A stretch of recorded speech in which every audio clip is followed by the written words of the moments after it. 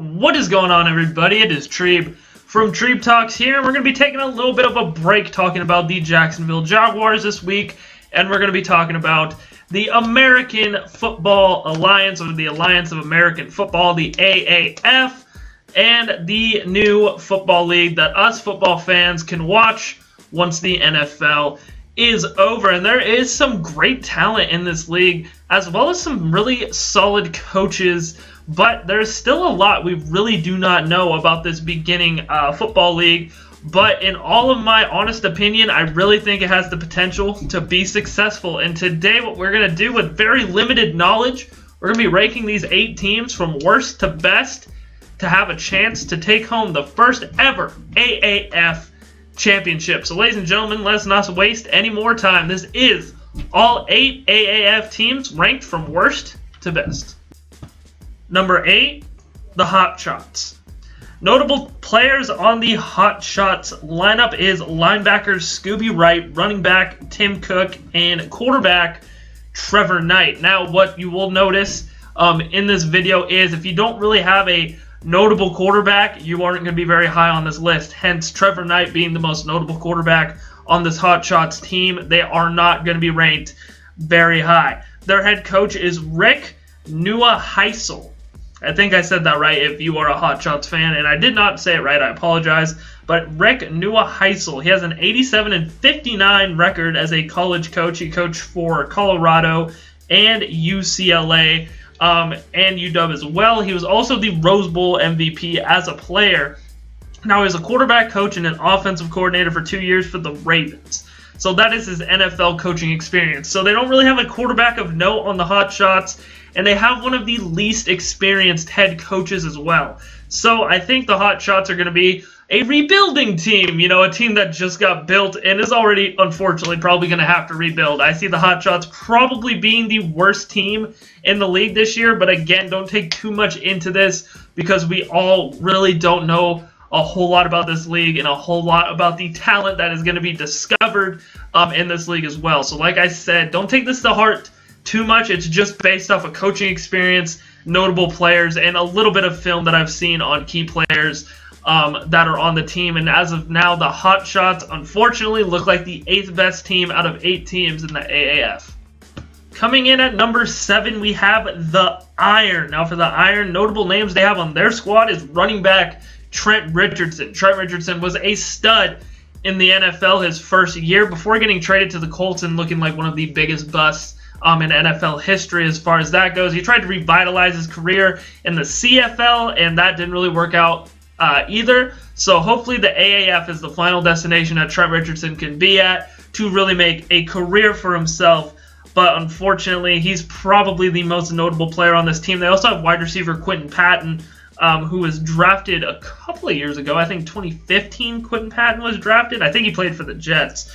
And kicker Nick Novak. It's crazy that, you know, Nick Novak, who's an experienced kicker, is just deciding to take an AAF job when, you know, the kicking job in the NFL is really off and on, hot and cold. So, you know, he probably could get an NFL job somewhere if he wanted to, but it's cool that he's sticking with the AAF. Now, the Irons head coach is Tim Lewis. Tim Lewis was a first-round selection in the 1983 NFL draft by the Green Bay Packers.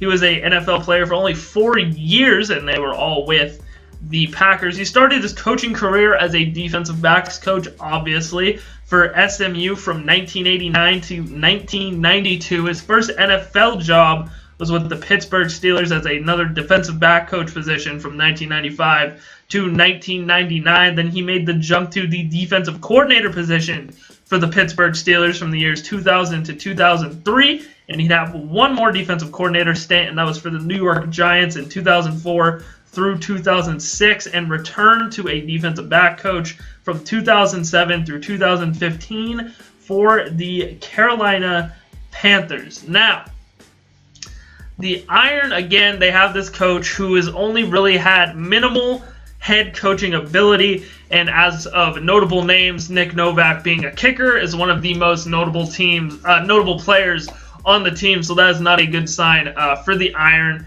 An inexperienced coach who doesn't have too much head coaching experience that developmental league is not going to help you get victories. So unfortunately for you Iron fans, you guys come in at number 7.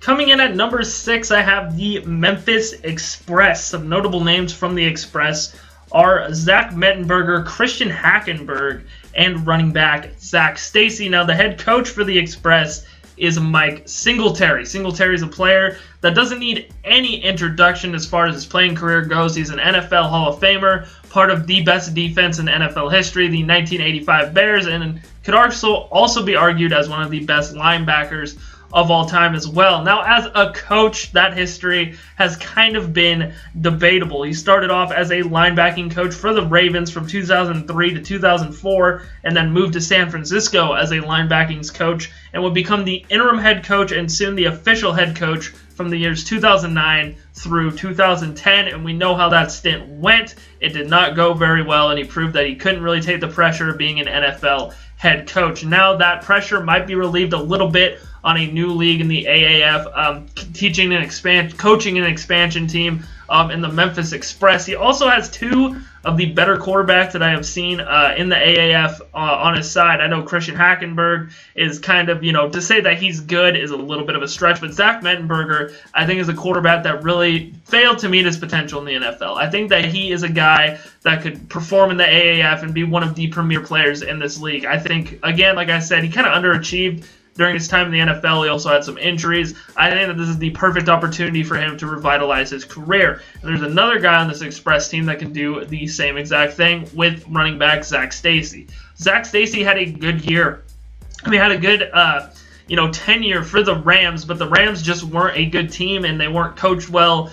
Of course, Jeff Fisher at the time, but he was a solid running back, and this is another guy that I think could take over this league as far as being a really solid player in a league that's not necessarily filled with stars. Zach Stacy was a guy that really looked like he had star potential, but kind of disappeared from the face of the earth, but now he's going to be in this league, and I think that this league is going to do him as a player wonders. Now you're probably wondering, why do I have him at 6 as the 3rd worst team? And that's because I'm not buying all into Mike Singletary's coaching abilities. We will see how well he will coach these guys and develop these guys. But as of now, it's crazy, but I think Mike Singletary and his coaching ability might be holding the Express back from being up a couple of rankings on this list.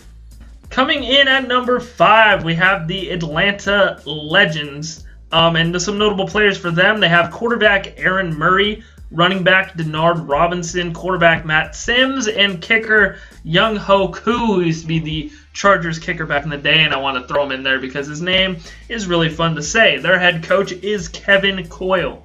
Kevin Coyle started his coaching career as a defensive coordinator for Holy Cross from 1986 through 1990, and he'd have defensive coordinator stops for Syracuse, Maryland, and Fresno State before moving to the NFL to be a defensive back coach for the Cincinnati Bengals from 2003 through 2011, where he was well respected, earning him a NFL defensive coordinator spot for the Miami Dolphins from the year 2012 through 2015. Now, I think Aaron Murray is an interesting quarterback prospect in this league, another guy that was really solid in college, didn't really see his chance in the NFL, and I'm really excited to see what he's going to do with this opportunity that has blessed him with the AAF. And I think that Kevin Coyle is a good enough coach in order to kind of lead these studs, lead these players. Denard Robinson, another guy who really flashed a lot for my Jacksonville Jaguars and really kind of showed out and showed the true potential that he truly has as far as being a really good running back, transitioning from the quarterback position. So I think that's going to be another solid guy on this Legends roster along with Aaron Murray. And I mean, they got a young clutch kicker in Young Ho Koo, and I don't even know if that's how you say it, but that's how it sounds. So Young Ho Koo, the kicker. So, a guy that's coaching doesn't really have a lot of coaching experience. He also hired an offensive coordinator who doesn't really have much coaching experience, but it's fun. Michael Vick will be the offensive coordinator for this team, and Aaron Murray, who probably will be the starting quarterback, is going to be able to learn from one of the best mobile quarterbacks of all time, if not the best mobile quarterback of all time. And I think the Legends are going to be a sleeper team for this season. Coming in at number 4, we have the Salt Lake Stallions, the team that we are going to be primarily covering here on the channel. Some notable names is BJ Daniels, who added me on Twitter, and Matt Asiata. Matt Asiata was a bell cow back for the Vikings for, I believe, a year or two. Another solid back that I think has potential to kind of run over the league and really show that he has the potential to be a solid back in this league as well. Their head coach is Dennis Erickson. His first head coaching job was right down the way from where I'm from, at Idaho, from 1982 to 1985, and then he headed to Wyoming for a one-year stint, and then for Washington State University for 3 years until joining the U, Miami, from 1989 through 1994, where he won a national title. From there, he spent 3 seasons as the Seattle Seahawks coach from 1995 through 1998 before returning to college, to coach Oregon State from the years 1999 through 2002 before getting another NFL shot for the San Francisco 49ers from 2003 through 2004, and then he returned to the University of Idaho for the 2006 season, and then went to Arizona State from 2007 through 2011, and just some of his accolades, I should say: 2-time national champ, 6-time conference champion, 3-time Pac-10 Coach of the Year, 3-time Big East Coach of the Year. He's 40-56 as an NFL head coach, which out of these guys that have coached in the NFL is actually a pretty solid record. And he went 179-96 in college with a losing bowl record, going 5-7, but again with 2 national championships. Now he's getting up there in age. It's debated to see what his philosophy is going to be. If it's going to be like a power run scheme, the old school sort of way that Dennis Erickson's going to run this squad. And I mean, they got guys like Asiata who could really run that as well. And they got a mobile quarterback that really should open up the run game in BJ Daniels. And Daniels, again, he's experienced. He's 29 years old, so I think that little bit of moxie as well is going to help this team. And with the coaching experience and the coaching excellence, really, of Dennis Erickson, I think will lead the Stallions to the right direction and could be it to win the first championship of the AAF. Coming in at number 3, I have the Commanders. Some notable players for them is David Cobb, Speedy Noyle, who was once the number 1 ranked player in his class coming out of high school, a very exciting athlete to watch, and Nick Rose, another kicker. So their head coach is Mike Riley. Mike Riley was the USC offensive coordinator from the years 1993 through 1996. He was Oregon State's head coach from the 97 season till the 98 season. Now his first NFL coaching gig was with the Chargers from 1999 through 2001. His longest head coaching job was with Oregon State from the years 2003 through 2014. He went to Nebraska for a short time between 2015 and 2017. Now in college, he is 112-99 as a college head coach. He's 14-34 in the National Football League, 40-32 in the Canadian Football League, 7-3 in bowl games. He won 2 Grey Cups with the Winnipeg Bombers, which is the championship game for the Canadian Football League, and he was the 2008 Pac-10 Coach of the Year.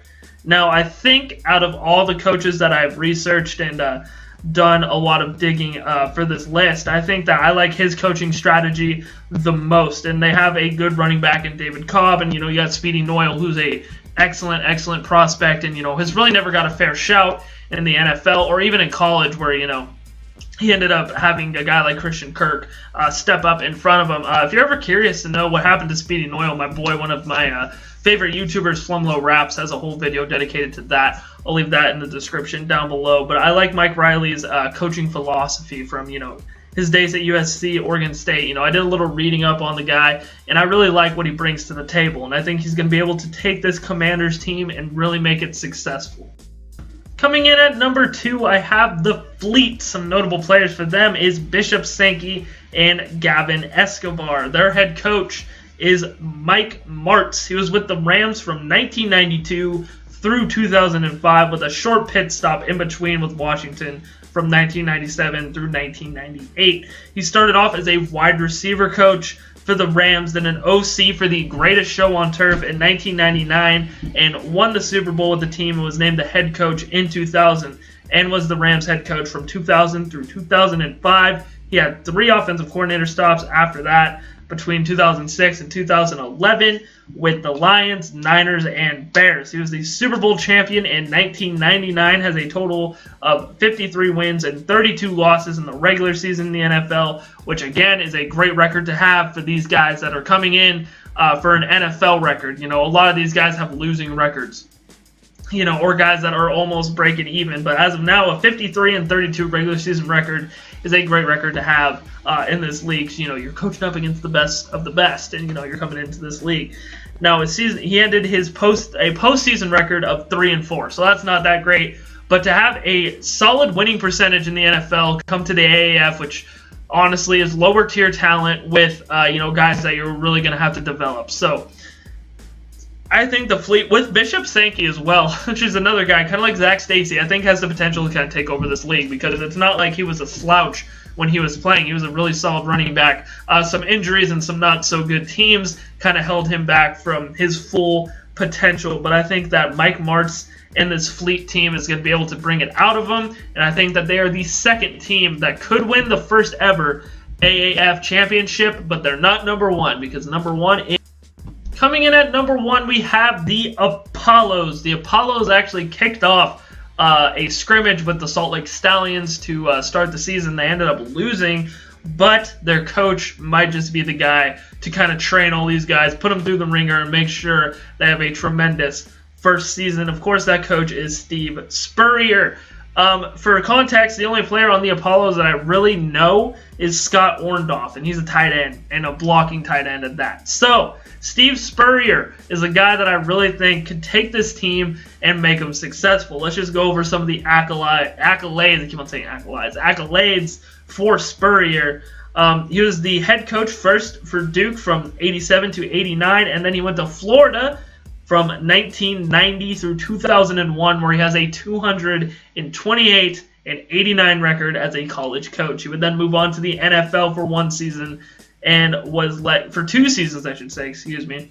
For 2 seasons and was let go. He has a 12-20 record as an NFL head coach, and actually coached in the USFL as well, where he had a 35-21 record as a head coach. He won the national title with Florida. He has 6 SEC championship games, 6 SEC championships, I should say. He's a 7-time SEC Coach of the Year, and him himself was the 1966 Heisman winner, and he's in almost every Florida sports Hall of Fame. So I think with the accolades that this coach has, Steve Spurrier, and the ability that he has to produce winners, I think that's really all the Apollos need. Now, the thing is that I want to address with all these coaches, it's been a while since a lot of them have been head coaches somewhere.